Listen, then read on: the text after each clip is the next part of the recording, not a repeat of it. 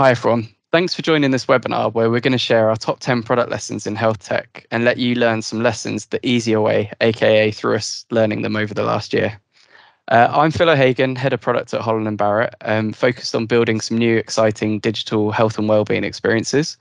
I've been in product management since 2014 in various guises, some of them more agile than others, working in retail, financial services, travel and fashion, all sorts of things from colleague tools, platforms, apps, microservices and websites. As you see today, you're going to get a special 3-for-1 as I'm joined by two talented product leaders from Holland & Barrett, Catherine and Sonia, and I'll let them introduce themselves to you. Catherine? Hi, so I am Director of Customer Strategy and Product at Holland & Barrett. My background is actually in building new businesses, particularly from a strategy side, and I worked in a large consulting firm before joining Holland & Barrett and finding my passion and home in product. I've worked across many different sort of products and businesses, everything from financial services, telco, but a large majority in healthcare, both in health systems and also in sort of like consumer health tech.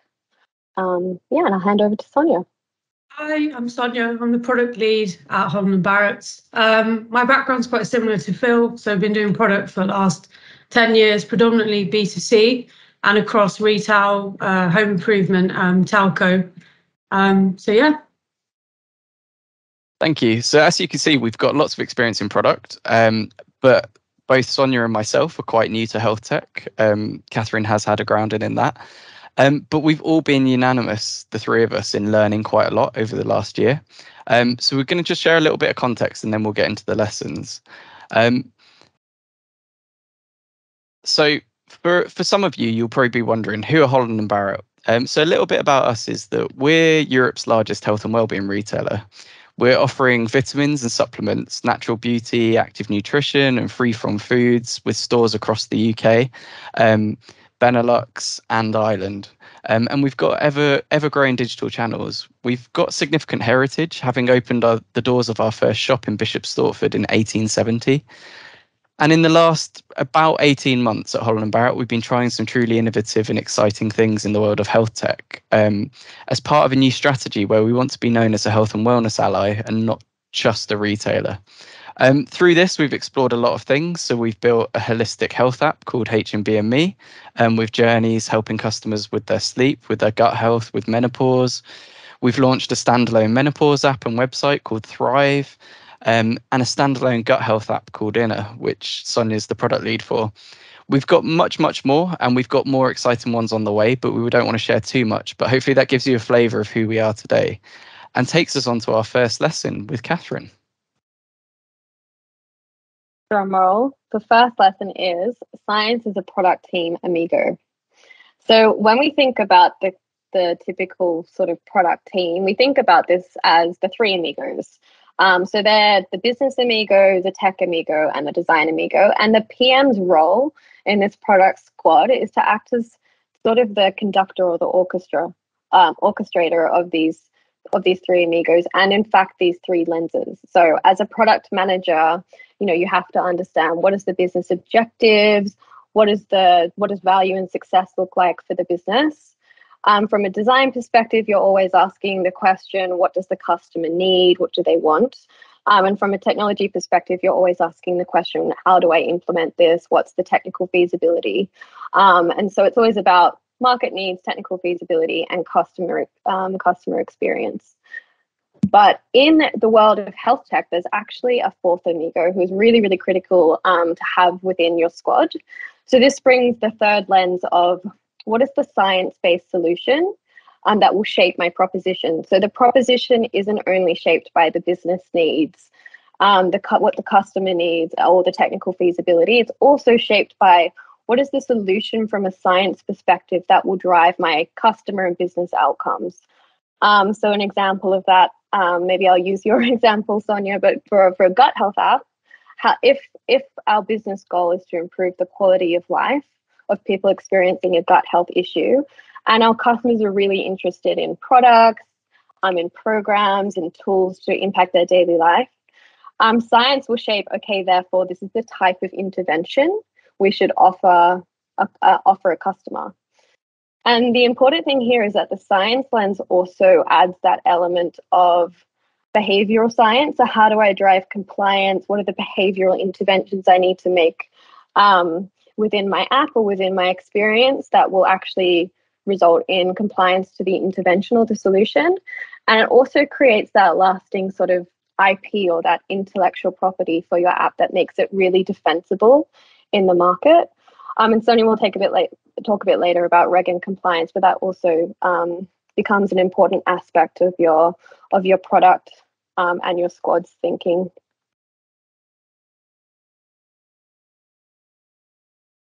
Lesson 2. So your product, not only does your product squad become more complex, but your business models become very complex in health tech as well. And there's essentially 3 different types of business models that you can think of. So the first is what we call B2C, so business to consumer. So here your customer, and this is what's different across the 3 different business models, is that your customer, the person who's paying or using your product, is different.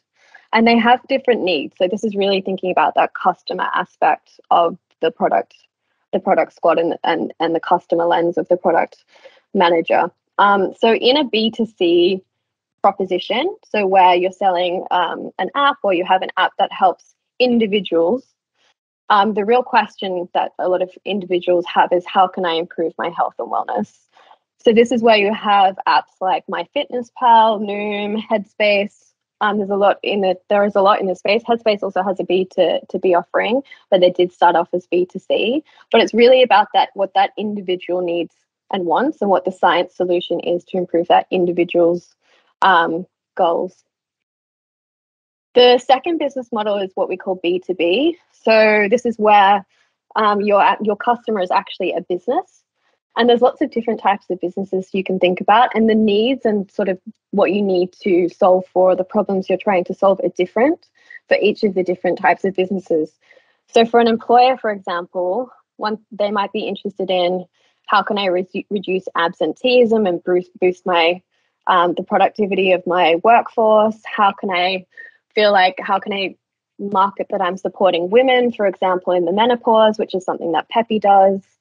So you really need to shape your product, your customer lens, based on what the employer will pay for and what they're looking for in their workforce. It's not necessarily about the individual employee.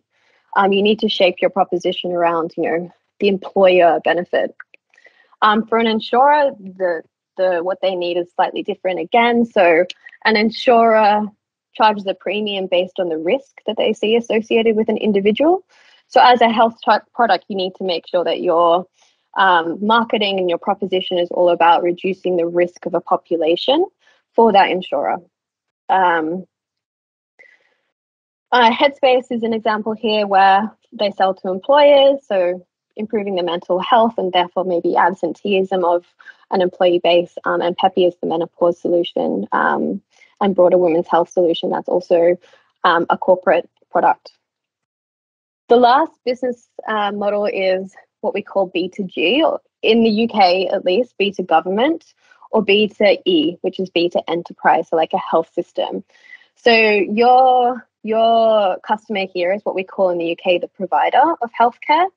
And again, their needs are very different. So if you're creating a proposition for a health system, for the NHS in the UK, or for a medical practice somewhere else, their primary question is, how do I reduce my costs? So how can I better triage issues? So this is something that Babylon does really well. They sort of act as that initial triage of, do I need to see a doctor? Do I need to go to hospital? Hospitals are very expensive places for health systems. So they're really incentivized to keep people out of hospitals, secondary care. So that's why something like Babylon is really successful. Birdie is an organization that does remote monitoring of elderly patients. And again, that's to avoid the high cost of elderly patients ending up in emergency care. So that's how their end payer is essentially health systems for that reason, because they're able to show the reduction in emergency admissions.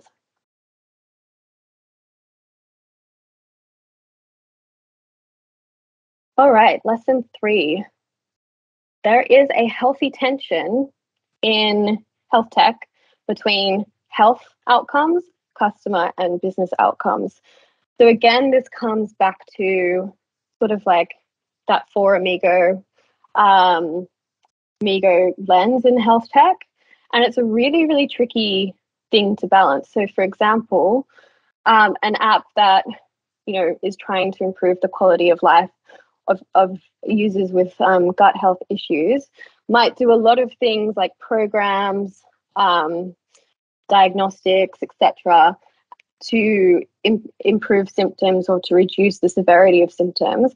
But those things might not necessarily be things that drive revenue or drive profit in the short term, and they might be your business goals. So there's this natural tension that kind of evolves between driving health outcomes and driving business outcomes. And there's also a natural tension between sort of customer outcomes, what customers think they want. A lot of customers will often say, I want immediate relief. But actually, from a science perspective and from a health outcome perspective, it's about long-term sustainable behavioral change. So again, there's always this tension between sort of like the outcomes you're trying to achieve in your product.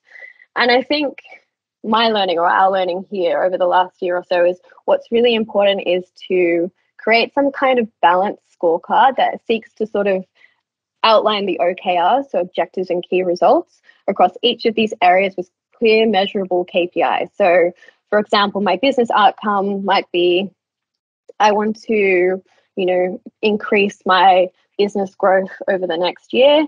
My KR is I want to increase revenue by 20%. Customer outcome might be I want to sort of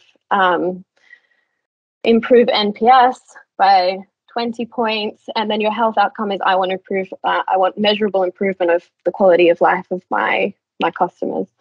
So it's really important that you set the OKRs, otherwise you'll sort of be drawn into these different tension areas and it'll be really, really hard to figure out what to prioritize within your product.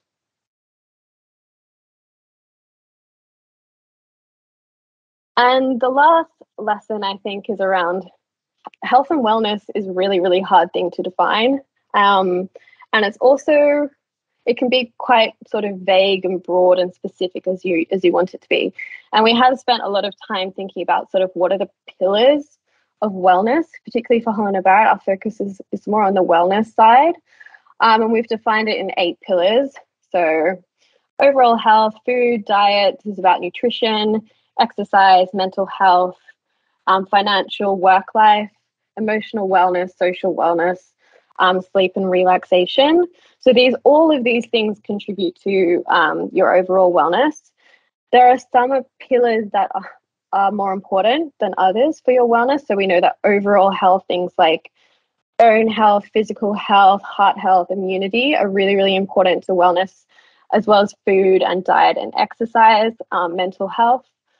And even within, there's a sort of like added complexity, but you can really break it down.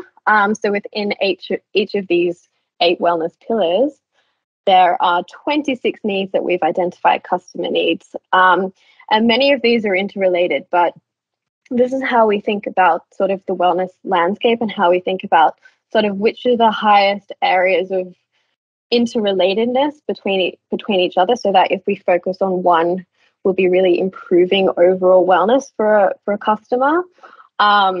And also ones that we use this as a framework to figure out where's the most underserved areas and areas that we should focus on building our propositions for.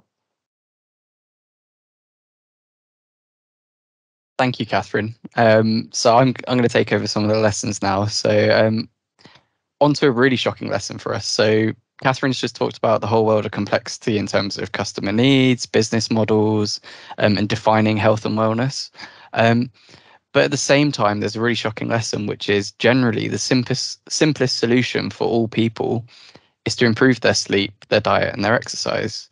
So I remember having a very early talk with Suba, who's our Chief Medical Officer at Holland & Barrett, and she told me this fact, that the vast majority of people would live longer and healthier and have happier lives. They walked for 20 minutes a day, drank enough water throughout the day, and got enough sleep each night. And so as we looked at all these different journeys and these different needs, whether it was sleep, gut health, menopause, male fertility, female health. We kept seeing this finding emerge as a key cornerstone solution. And so the problem is, if you imagine going to a doctor in the UK for your gut health, in the UK, getting a doctor's appointment can be really difficult. An NHS survey recently found that 1/4 of people avoided making the appointment because it was too difficult. So you've put in all that effort to make that appointment. You've travelled to your appointment. You've probably rearranged work or rearranged school pickups and things so that you can go. You go through with your doctor all your issues, and then your doctor says, okay, sleep more, drink more water, and walk a bit more.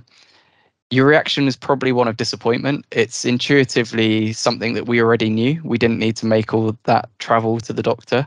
And yet we struggle to prioritize this within our lives. And so these behavioral solutions are really important, and they're projected to be really useful for the majority of people. Lifestyle actually accounts for about 80% of healthcare issues versus 20% being clinical. But it's really underwhelming for a patient who's looking for quick relief, looking for that medicinal solution and that medicinal silver bullet. And if I'm looking for that, if I just take this thing once a day, I'll be better kind of solution. And this is something that we've encountered building health tech products for customers. Similar to the journey with the doctor, we know that our customers have gone to lengths to download our app, not quite the same lengths of visiting a GP, but they've still committed some time. And generally, we find the focused nature of an app is highly useful. So that was a big learning from our holistic health app.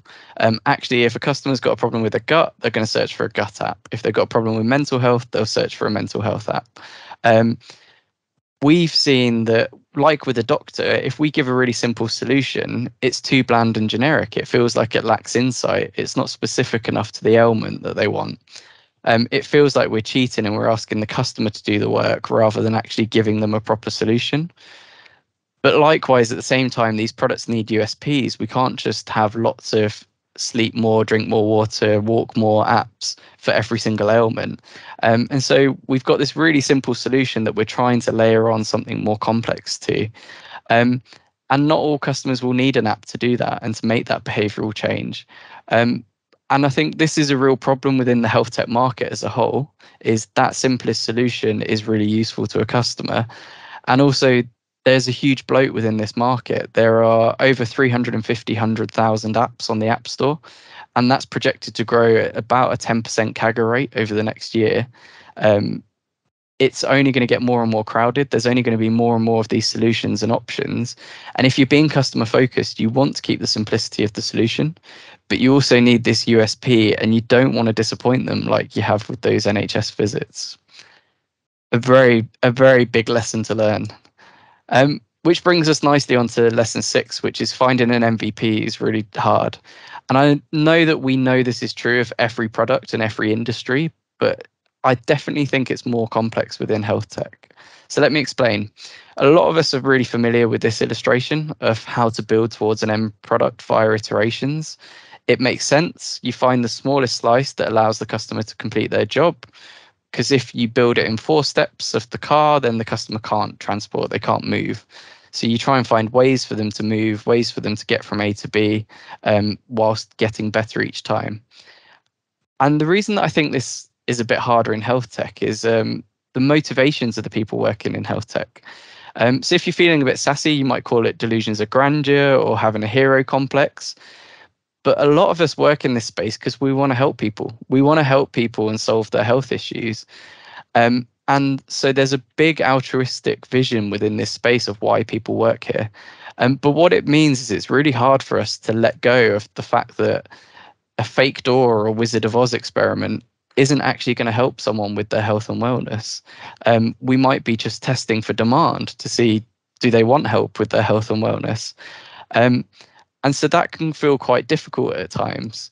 And one of the best ways that we found to solve for this problem is to accept that your MVP isn't going to be efficacious. It's not going to be scientific and a proven solution. And actually, to start with, you're looking at, are you helping customers feel better? Are they feeling more empowered? Are you giving them a bit of hope? Or are you capturing demand that there's enough people struggling that you can then use that as a business case to build that hope? So your end goal might be like it was with us, like an app that helps people sleep better. but building something that scientifically helps people sleep better is going to take a long time. So in the meantime, focus on what you can do, which is give customers a greater awareness and understanding of sleep. Work on proxy metrics such as, do they now know more about sleep? Are they feeling more confident about how to manage their sleep? So do cultivate and create this vision. It's why you and your team are getting out of bed each day to work on this health tech and work in such a tricky subject. Keep the vision in mind, print it out, put it around your office, put it above your desk, remind you and your team of it, but accept that right now you have to work on your MVP and you have to let go of some of those complexes where you really want to save and help people today. And this leads us nicely on to lesson 7, which is supporting a customer can often trump solving their needs. So a really useful product technique that I found and used a lot is something called a sales safari. It was invented by Amy Hoy and Alex Hillman, and it's a research technique where you go and observe customers and their pain points in the wild and their natural environment, rather than what we often do, which is bring them into a focus group or bring them into a lab and ask them really leading questions. So we were using this technique in health tech at Holland & Barrett. And this very busy image that you can see here is actually a screenshot from Miro of a menopause safari that I did on Reddit. Reddit's a great place to do these things because users themselves will upvote key topics and themes on a subject, and so you'll quickly build a picture of what's important to that community. And I'm sure Reddit wouldn't consider themselves health tech, but the finding from the menopause safari was actually a lot of these health and wellness outcomes were being driven in a space such as the menopause community on Reddit. Lots of women simply wanted support, they wanted to be heard, they wanted to empathize with each other, they wanted to share their advice, their hints and tips, or they just wanted to share in gallows humor. So there's a lot of incredible memes and jokes in that community if you ever want to go check it out. But the learning here for us was that customers sometimes just wanted community. They wanted support. They didn't want a scientific solution. They wanted a place and a space to feel not feel completely alone and to feel like they were shouting into the void. We found this was particularly true of needs that were chronic, like IBS, or more reflective of a life stage like menopause. Sufferers had long learned that there wasn't the silver bullet that we talked about before. There wasn't that medicinal silver bullet of going to a GP. And so linking to previous lessons, the MVP didn't need to be efficacious to meet expectations. We found that standing up a menopause community for our Thrive offering that I talked about got brilliant feedback from users. And that included my mum. So I'm finally able to say that I've built a product that my mum uses and loves. But as always, health tech is far from simple, which I think Sonia's going to now talk about in lesson 8.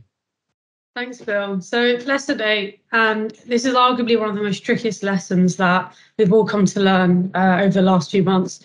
And that is that personalization and regulation are intrinsically linked in health tech, and the impact on roadmaps can be very significant. So really being intentional and prepared in when to engage with the process is really key. So MDR stands for Medical Device Regulation, and it's a regulation for software that's developed for a medical purpose. But MDR can provide a really great defensibility to any business, as Catherine mentioned earlier, and will make your product compete amongst the very best of your competitors. And that's largely down to the personalization that the regulation allows you to achieve with your product. So using the 2 scenarios here, I'd like to take you through examples of features that have and do not have MDR. So the first scenario is an example of a non-MDR application where a customer can choose what symptoms they have, and we as a business can provide a link to the most relevant content for them. The second example asks customers to tell us the symptoms they face, some more personal information, and we take that information and using an algorithm, we diagnose what we believe is their most common symptom. And that's based on a proxy of others just like them in their demographic. So you might be wondering, why is the second scenario MDR, but the first isn't? And that largely comes down to the fact that we're providing our customers with new information in the form of a diagnosis in the second option. And this new transaction here is what makes the product MDR. To conclude, it's very complex, it can be time consuming and costly. So our advice here would be to really focus in on what you need to do to drive the most value for your customers. And then once you've identified those features or experiences that may be contenders for MDR, test them rigorously before committing to the process. Lesson 9. So you might be wondering, in a world where product and science collide, are product techniques still viable? Do they still make sense? I'm pleased to say that they really are, and I'll take you through how we've merged both worlds. So Jobs to be Done is a framework that approaches developing new products based on understanding the specific goal or job a customer is trying to achieve with your application. The quote on this slide is by Theodore Levitt, and it sums up this framework very well.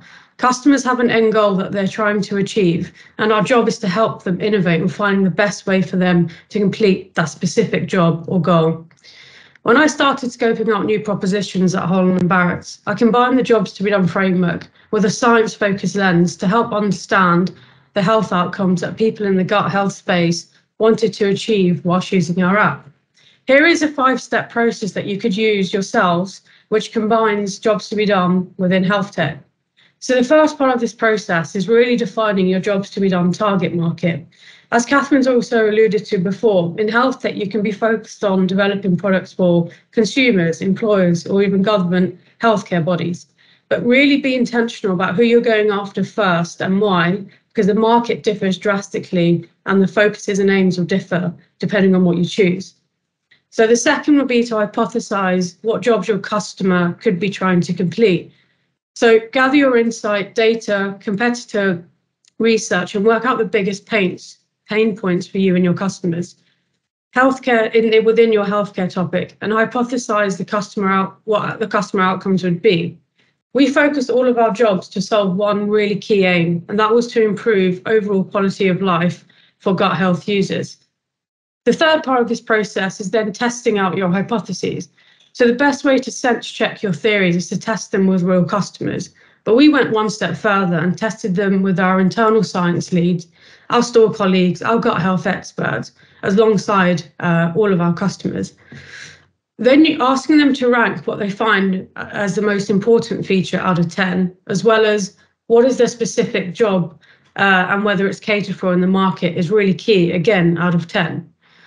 That then allows you to do step 4, which is to discover your opportunity space. So once you've had all your feedback and you've ranked both what's important to a customer and how well it's served, out of 10, you can map out a simple diagram that plots the importance of each job on an axis and how well they're served on the other. And that will allow you to kind of stratify your data into 3 areas to identify jobs that are really served well, jobs that are served appropriately, and jobs that are really underserved. And that's really where you should focus your main efforts in. That then leads to point 5, which is once you've identified those really underserved areas and low-hanging fruits, the next step is then to ideate on how you solve for those jobs. And again, seek to go test them with your customers. Final lesson, number 10, and this is probably one of our most shocking lessons alongside our regulatory one, and that is that science is itself an MVP, and it isn't as clear-cut as you may be led to believe. When building health tech products, it's really important to understand the nuances and biases that exist within the health sphere that you're working within in order to really build inclusive experiences. Here are just 2 examples. So as you can see from the diagram on the left, although higher breast screening results in higher treatment numbers, it also means that there is a higher chance of overdiagnosis, and thus people who do not even have cancer often face unnecessary treatment, worry and anxiety. The second, the diagram on the right, even more shocking, shows that how demographic statuses and who you identify as can have a huge impact on how we receive and access health care. This example shows that in the UK, health inequalities exist across different ethnic groups. Take, for instance, the key stat, which is Black women are 4 times more likely than white women to die in pregnancy. The lesson here really is to make sure that you realise that it's important to understand the complete health landscape and all the players that exist within that area, all the groups and all the demographics, to ensure that you're building intentional products that are doing no harm and not further perpetuating health inequalities. Back to you, Phil. Thank you, Sonia. So it wouldn't be a product talk by me without at least one meme. So here is the meme. You've heard a lot of info from us today and a lot of things in terms of our top 10 lessons. we've put together this little takeaway in case you wanted a short summary of those 10 lessons. So please do use this, take this away, and use it in as you will. But the last thing just to do is to say thank you. We've learned this, not just the three of us on our own, but with a lot of other people. So thank you to everyone on that journey. And please do get in touch with any of your thoughts, questions, your opinions on what we've said and shared. We'd really love to hear from you. Huge thank you to Catherine and Sonia for doing this with me. Thanks, Bill.